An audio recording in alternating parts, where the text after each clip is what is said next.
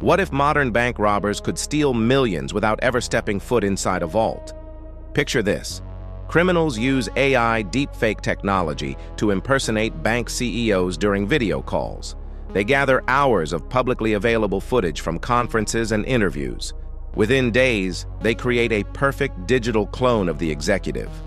The fake CEO calls a branch manager, authorizing an urgent wire transfer of $10 million.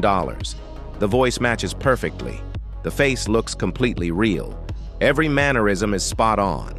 Traditional security measures become worthless when you cannot trust what you see on screen.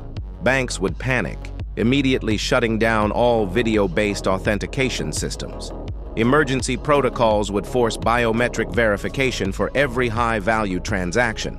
But the damage spreads beyond banking. Court evidence becomes questionable. Security footage loses meaning. Visual proof dies.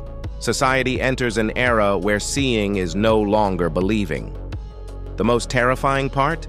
This technology already exists today. Sophisticated criminal organizations may already be using it right now.